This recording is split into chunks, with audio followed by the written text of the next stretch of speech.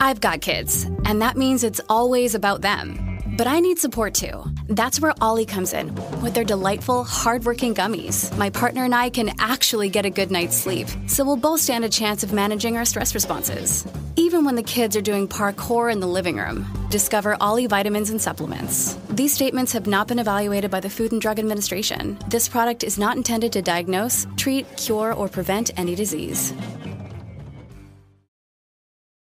Does Monday at the office feel like a storm? Not with Microsoft Copilot. That feeling when Copilot gets everyone up to speed instantly? It's sunny again. When Copilot simplifies complex data so your teams can act, that sun's shining on a beach. And when Copilot uncovers hidden insights, you're on that beach with your people, and you find buried treasure. That's Microsoft Copilot. Learn more at Microsoft.com/AI for all. This is Optimal Living Daily, episode 3102, What Piqued My Curiosity and is Making Me Strive for More, by Helene Massicotte of freetopursue.com.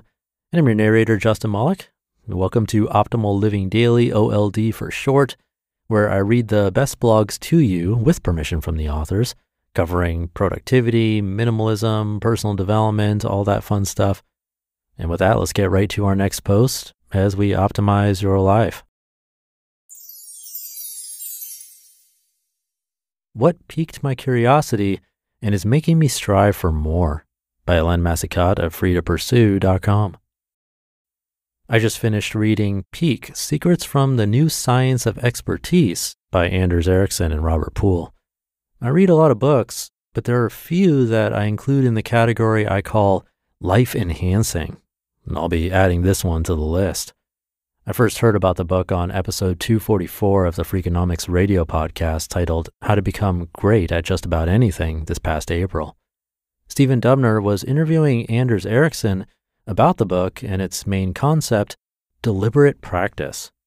The short of it is that if you practice the right way and with the right support, you can get better at just about anything, no matter your age and no matter your skill level or innate abilities.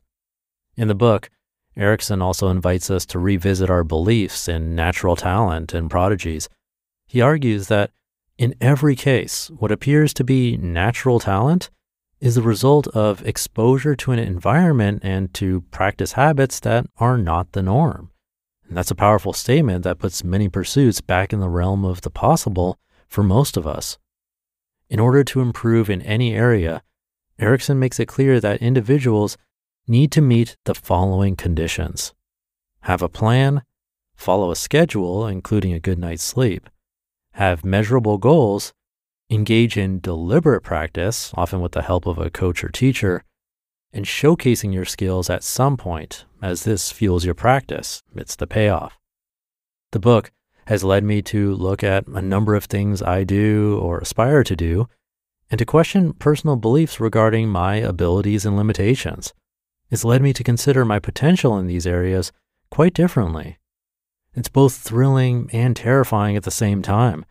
I guess these feelings always follow realization of the burden or opportunity of taking personal responsibility.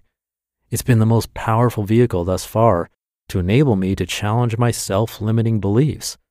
I either have to decide not to get better at something because I don't want to, it's not a priority, not because I can't, or decide to get better and make a thoughtful plan to get there. My plan for deliberate practice. I've reviewed my wish list and discarded many activities as things I don't want to get better at, and have honed on 4 skills or abilities that I want to work on because I know I'm likely to stick with the process and reap the benefits of the improvement: writing, speaking, strength training, and archery. I already do all of these things, but I haven't focused on getting better, and that's the key. The power is in the word deliberate. Just going through the motions doesn't make us better. There's nothing particularly wrong with doing something we enjoy, but expecting improvement just by going through the motions is a fallacy most of us believe. I certainly thought it at least helped. I was wrong.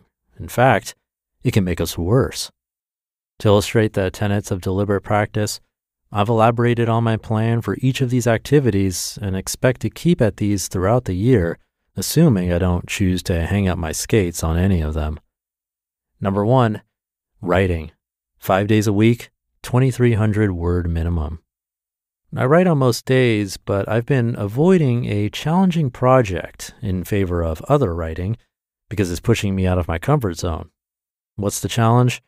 Writing chapters as opposed to blog posts. I've set a 50,000 word goal for the month of June to work on this challenging project, and I'll be measuring my daily output. Why 50,000? Because it'll enable me to finish the project and to likely write far more than I need to.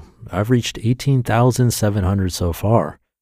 The more I push myself to write, the easier it should become and the closer I'll get to my goal of finishing the project. Here's how I'll make time for this endeavor. If I'm not at least on track toward 50,000, I don't get to write or read anything else. Now that's incentive to really get into the groove and get over this mental block or fear of success that's holding me back. Now, how will I measure quality? I'll be working with an editor as soon as I'm done, and they'll help me improve the first draft and the second and the third. Knowing there will be eyes on this work at the end of this period is a great way of staying honest with myself. Plus, she sounds brutal. Perfect. Number 2, speaking. 1 hour, 2 days a week, plus speech preparation. I do a fair amount of speaking, I always have, but what I find doesn't happen often is receiving constructive feedback from coworkers, superiors, clients, and audience members. Only the ones who like what I do will tell me face to face, and very few people leave constructive comments on evaluation sheets. That's why I decided to join Toastmasters after being away for nearly 10 years. I've shopped around for Toastmasters clubs and I've found one that suits my needs. It's close to home, the meeting time fits my schedule, and more importantly, I know that some of the members I've met will help me stretch my speaking and presentation skills. Ironically, it's called Peak Performers. Can't make this up. I'll be working through the Advanced Communication Library, and my goal is to complete 2 of the booklets this year, a total of 10 speeches, documenting and paying attention to incorporating the feedback I receive as I move along. Given the audience, I know I'll push myself and then be able to bring best practices into my external speaking engagements. Number 3, strength training. 1 hour, 4 days a week. As I've mentioned in a previous post, back in March, my appendix decided it didn't like me anymore. That's led to time away from my training.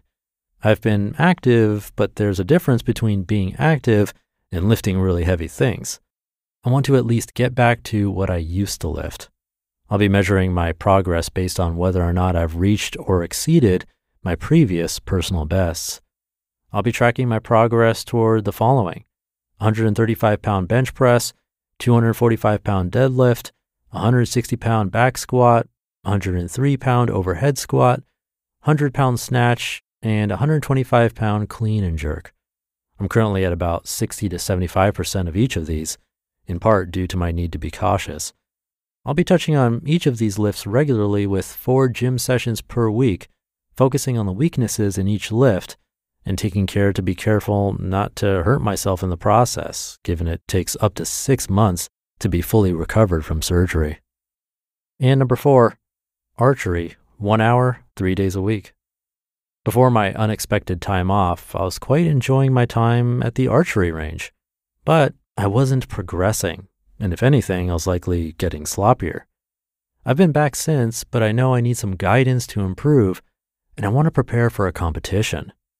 Though I'm late in the game for a competition this year, I've signed up for coaching at Heartland Archery, my second lesson is today, and want to learn about proper scoring to track my progress.